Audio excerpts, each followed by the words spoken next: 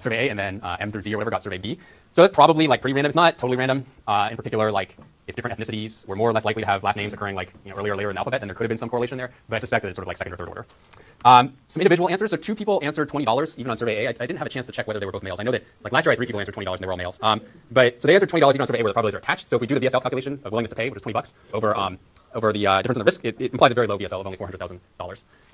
So that's more of like you might get that answer in like a middle income country or below. Nobody answered below $100 on survey B, so that was the how much we have to pay you to drive around. And then this last question was about your willingness to pay or your willingness to accept for avoiding the oil drilling. And the thing that actually was unplanned here, but that I find a little bit interesting, is that the answers to this survey have risen significantly after 2009. So the first time I gave this survey was before the BP oil spill in the Gulf of Mexico. And it turns out that the values that people answered back then were substantially lower than I gave it in 2010, which was after. And there was like a big spike. And now it's like receded a little bit. And to be honest, I expect it to kind of continue receding somewhat over time.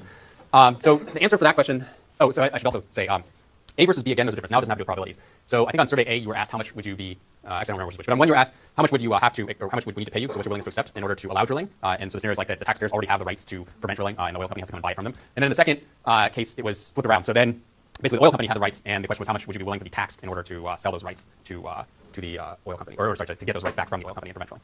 So if you take it across both of the surveys, the mean value was like $313,000 about there. But as you might expect, there's a huge difference in willingness to pay versus willingness to accept here. And now that we're getting into numbers that really, lifetime wealth does become relevant.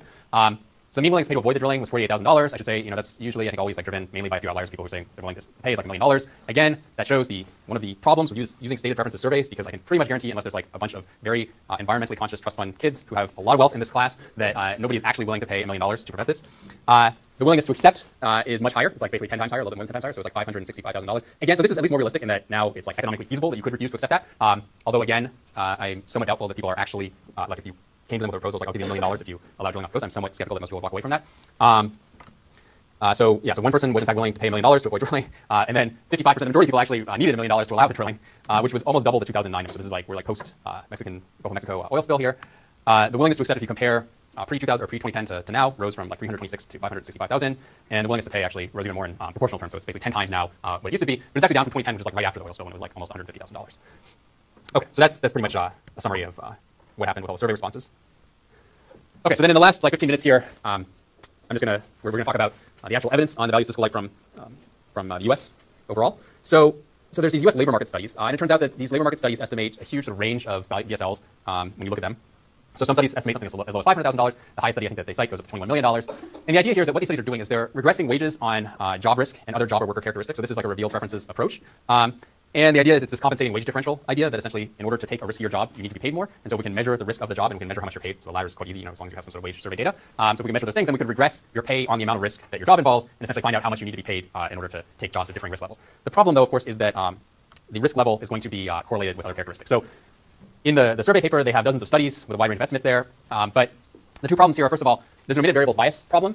So the unobservable traits of the workers in the jobs are probably correlated with job safety. So like a classical example of, say, a risky job would be something like coal mining, which is definitely very dangerous. You see articles probably every couple of years, something about like a mine collapsing or something, and they're trapped under there, and that type of thing doesn't usually happen if you're just working in like an office building. So undoubtedly, coal mining is risky, and undoubtedly, people have to be paid more to engage in coal mining than they would have to be paid to engage in an equivalent job that was less risky. But it also turns out that coal mining is just like terrible on lots of other dimensions, right? So it's really dirty, it gets like really hot down there, believe it or not. And, it's just kind of a terrible job to do in general. And so people need to really be paid more, not just because of the danger, but also because they're working in these really dirty conditions, and it's just very uncomfortable.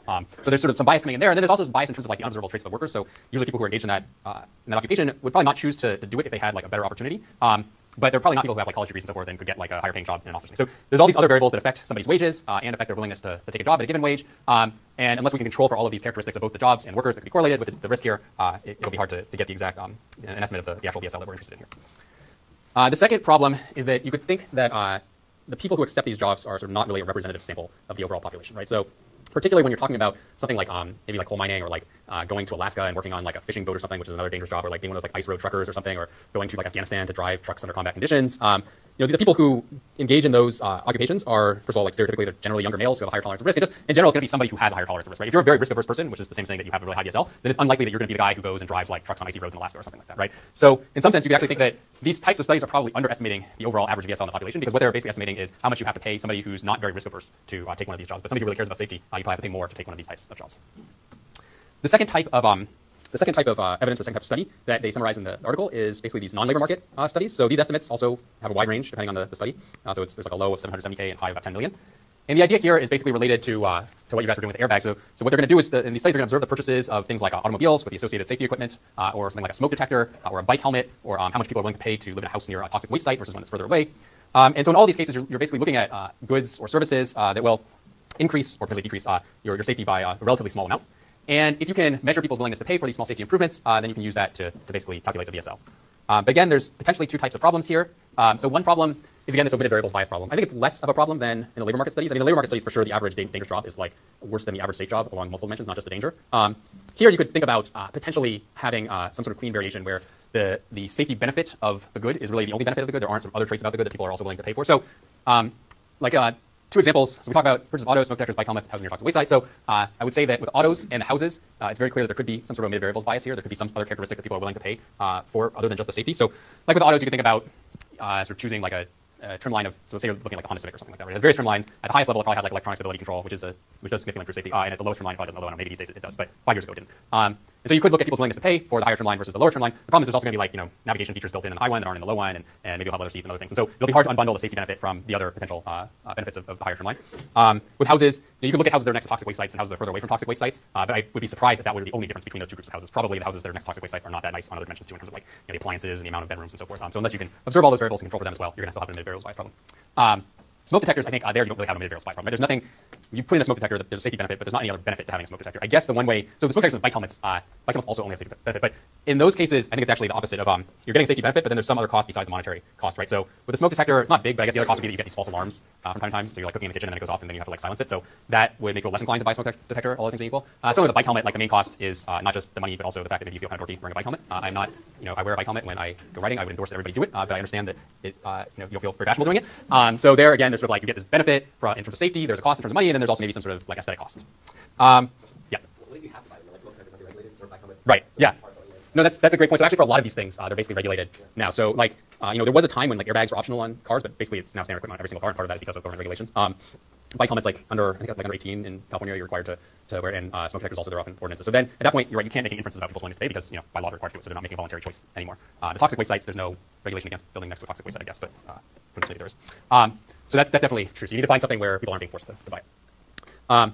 The second issue here is that a lot of these things are basically durable goods. They're not things you just consume in a day or two or even like a few weeks. They're things that you're going to expect to last 5 or 10 years at least. So certainly with autos and with the smoke detectors and with houses, those are things that have multi-year, if not multi-decade lifespans. And so once you start talking about something whose benefits are basically being paid out in a stream over like many, many years, then you have to start talking about discount rates, right? Because we know that people discount the future. So if we want to figure out, like, so they're paying, say, $50 today for a bike helmet, and then maybe they'll recoup the benefits of that over a 5-year period. But we know that money or benefits 5 years from now are not valued as much as benefits today. And so we need to discount those benefits, but then you have to have some assumption about what people's discount rates are. And how you set the discount rate is going to determine basically like what your calculation of the VSL will be. And we don't have, discount rates are something we think are important, but it's not something we can observe about a person. You just have to make assumptions about what they are. Those assumptions might or might not be right. Okay, so then the last piece of evidence that we'll summarize here are these international labor market studies. So this is the same as a U.S. labor market study, but instead of being done in the U.S., it's done in another country. So you're going to regress wages on job risk in these job and worker characteristics in other countries. And just to sort of broadly summarize the results from these studies, the VSL estimates, I think, in other developed economies. So basically, you're talking about like Western Europe and maybe Japan. The VSL estimates in these economies appear roughly similar to the VSL estimates in the U.S. in terms of their overall magnitude. And then, as you might expect, the VSL estimates in developing economies do not, or are significantly lower than the VSL estimates from the U.S. So they also, in the paper, they also summarize evidence on the value of statistical injury, which is harder to really sort of pin down because you really have to say what kind of injury. For value of statistical life, somebody's alive or they're not, so there's not so much of an issue there. But if you're talking about a serious injury, there's sort of varying degrees of injury. And they also do look at this thing that we discussed earlier, which is the income elasticity of the VSL. So just, I don't expect you to look at that part, but just to sort of briefly summarize, I think the central value that they come up with is maybe about 0.5. So what that's implying is that if people's income doubles, then their VSL, their value of statistical life, might go up by about 50% or so. So it's a strong relationship. It's not one-to-one, but it's definitely a pretty strong relationship. Okay, so that's it, I think, and we will meet again on Monday and continue with the slime inquiry.